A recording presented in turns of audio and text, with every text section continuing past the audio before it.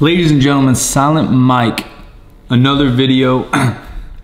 Ladies and gentlemen, Silent Mike, Mike Farr, welcome to the video. Today we have a little bit different type of topic, kind of what's happening in the news right now, what's going on in the world. It's very touchy type subject, and so what I'm going to ask for you guys is, I brought this conversation up to my Twitch community the other day, and we had a very healthy, open conversation. And now what we like to say around here is, you do you, me do me. And what I mean by that is, you can do whatever you'd like as long as it doesn't bring any kind of harm, influence happiness or someone else's life or lifestyle. And me do me, allow me to be who I am and do what I do in my life, as it does not impact you. But some things in life, obviously, rules, gestures, actions can impact others. And so I'd like for all of us to be as respectful as we can. And again, we had a great talk on my Twitch, and so let's try to continue that here. I want to hear your thoughts. I want to have a healthy conversation on this in the chat or the comments below, but be as respectful as you can. You're more than right to your own opinion. I guess let's start to dig into this thing. Give this thing a thumbs up if you guys enjoy this type of conversation. Be sure to subscribe for more content every Monday and Thursday. Now, more recently, the Usapl, United States Association of Powerlifting, one of the most common, if not most popular, drug-tested powerlifting associations in America, which leads to the IPF, which is arguably the most notable and respected world competition in the sport of powerlifting, basically came out and said that they're following and accepting the medical and rules set by the IPF medical committee, that transgender people are not allowed to compete in their competitions if they have began to transition.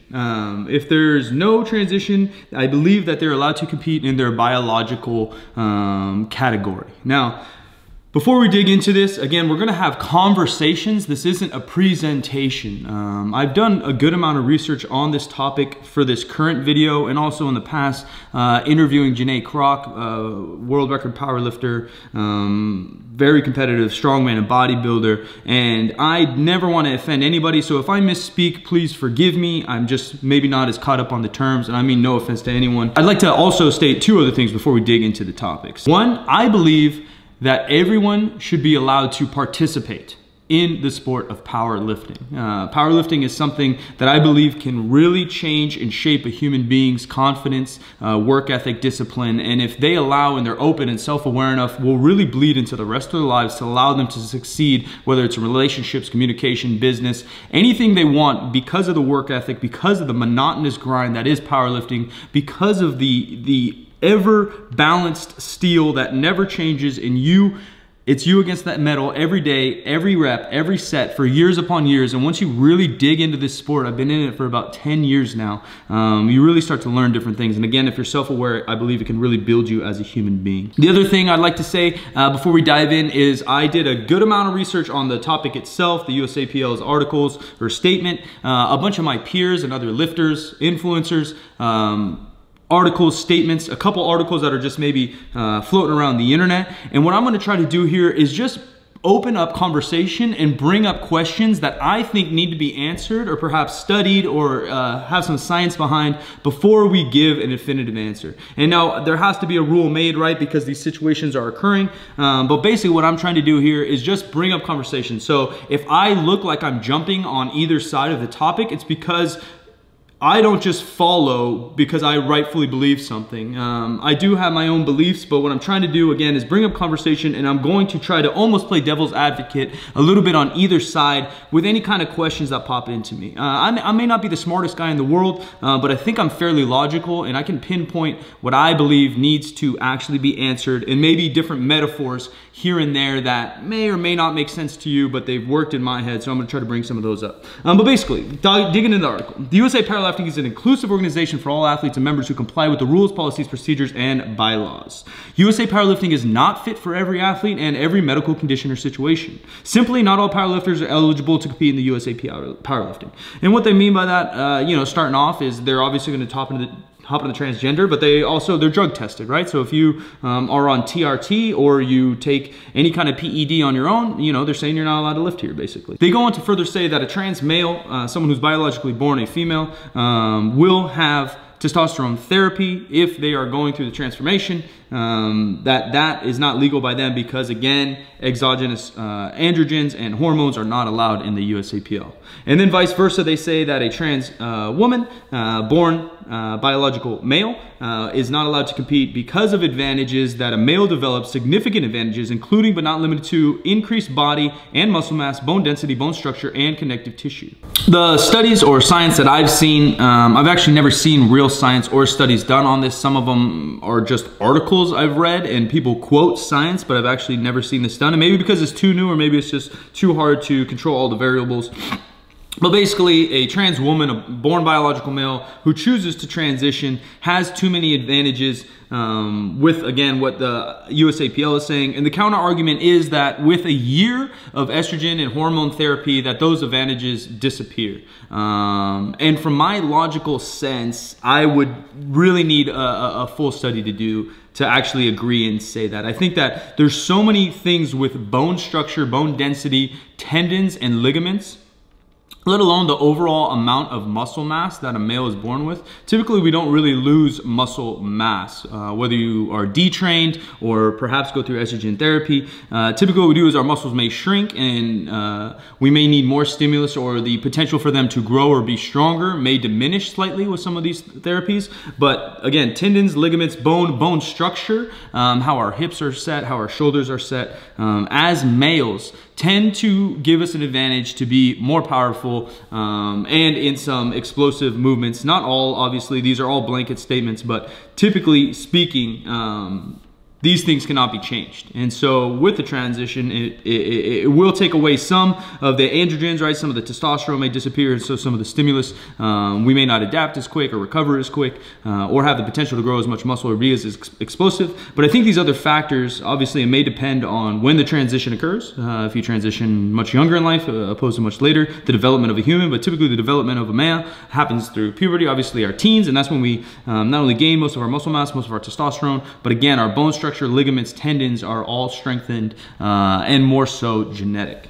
Again, if we could run a study or get some real research done that proves what length and what type of hormone therapy may equalize any biological advantages from male to female, then I think we can have a more in-depth discussion of perhaps a transgender going through transition and how they can compete in this sport that is powerlifting. Again, you know, I think another thing we might have to dig up, and this may not go well with everybody, is the rule blanket statement for every sport. There probably are different advantages or disadvantages depending on biological circumstances based on the sport, right? I've talked about this a lot in the past in terms of PEDs and also muscle fiber types, just talking anecdotal and my own survey type research, that the numbers in marathons from male to female is very, very close if you take the world records or if you look at the elite, or if you look at the best squat ever done by a male. Let's just keep it in the USAPL, and we have Ray Williams with, I think, 1,052, and you take a female, it's more like 600. So nearly double the squat,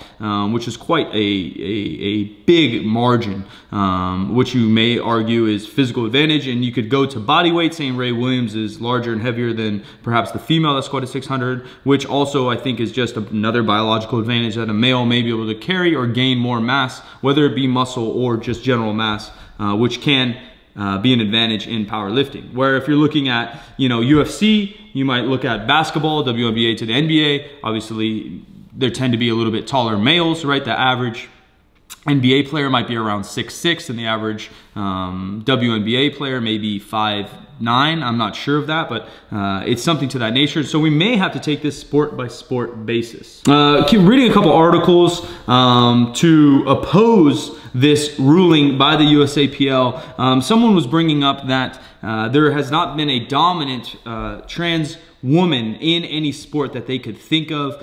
They brought up a certain amount of names that I wasn't familiar with, and then they mentioned Fallon Fox, and they mentioned that she wasn't dominant, but I believe her record is 5-1, and dominant is kind of a blanket statement. What does that necessarily mean? I think 5-1 is a pretty dang good record. I don't believe she's competed in the UFC, and that might be a ruling again by the UFC. So for her not to be able to fight the best in the world isn't necessarily her option to know if she's dominant or not.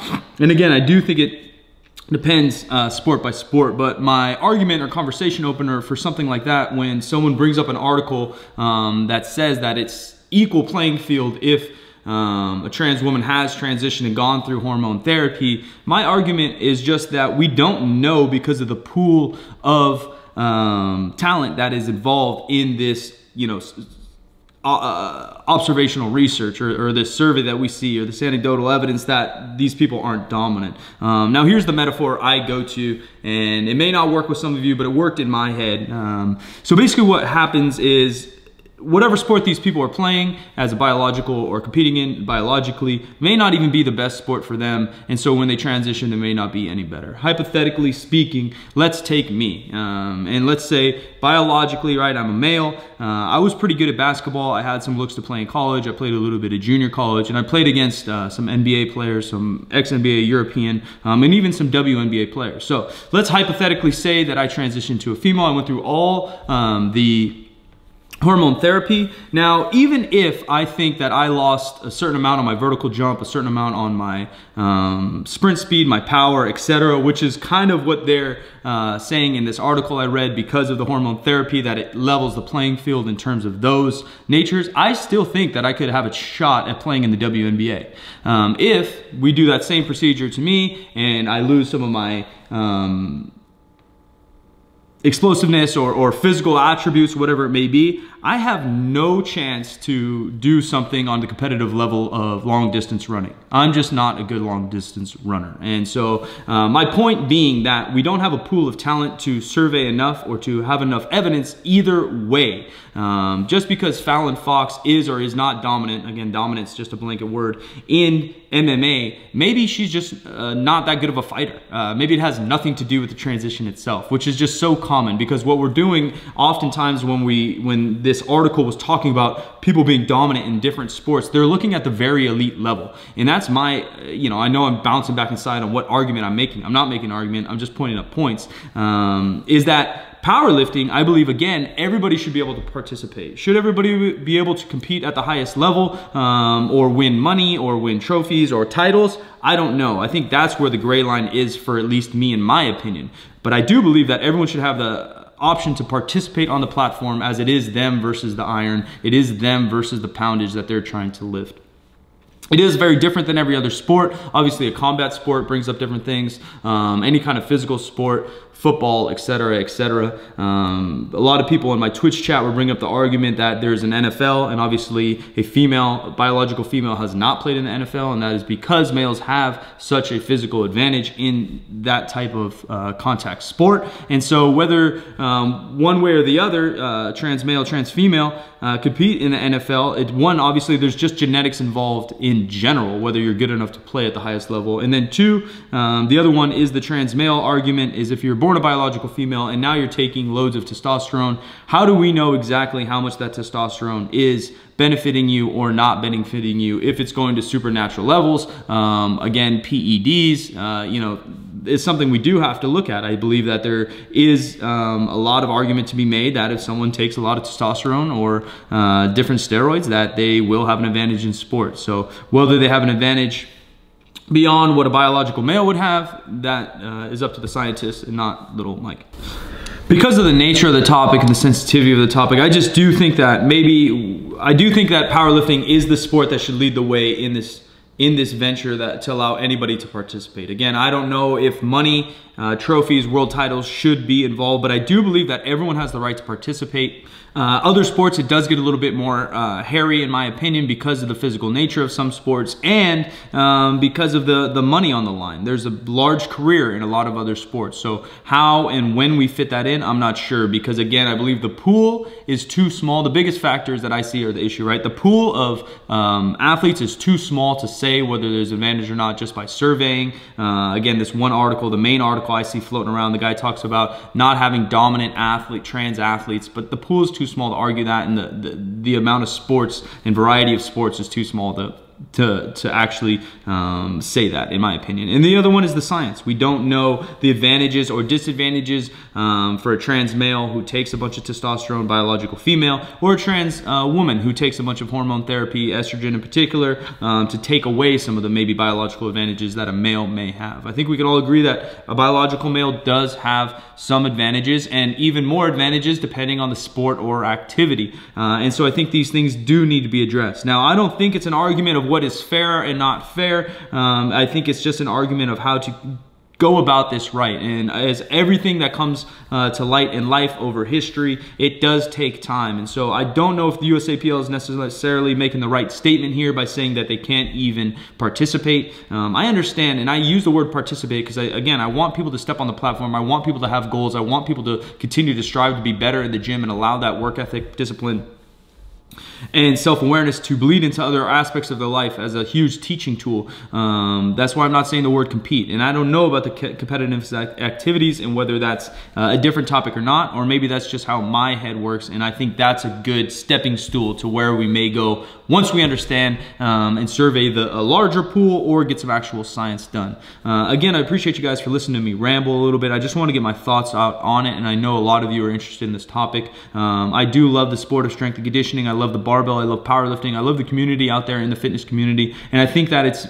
better that we can be as inclusive as we can in the participation of competitive powerlifting, because it really does teach you a lot about yourself to sign up, get in that ugly singlet, and hop onto the barbell in front of a couple people, because it is very telling. It's a big courage step. And I think that everybody should go through it if they want and have the choice to go through it. So there's my thoughts on it. Please, please, please do your best to be kind. Give your opinion. Let me know thoughts, maybe different points that I missed that you think. I'll be in the comments commenting and having hopefully a conversation with you guys. I just want to bring up these points again. This is not a presentation. This is just my thoughts after reading a bunch of it all week long. If you guys enjoyed it, be sure to give this a thumbs up. Also comment below what you want me to cover in upcoming videos. I'm open. I've been in this game a very long time, and so a lot of these things are near and dear to my heart. So I appreciate you guys. I hope you have a great day. Catch you in the next one. New videos Monday and Thursday. You can catch me every day on Twitch, Silent Mikke on Twitch, and also 50% Facts, new podcast every Wednesday. Have a good one, y'all.